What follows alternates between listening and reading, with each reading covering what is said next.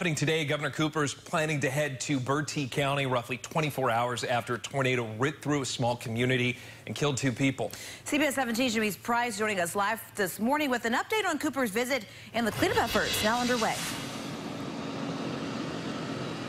Randy, it's a lot of cleaning up. Folks still searching through that debris and rubble at the Cedar Landing community just outside of Windsor. That's where that tornado touched down at a mobile home park and destroying it. Bertie County Sheriff John Hawley said 2 people were found dead in that debris. Now Governor Cooper will see that devastation for himself.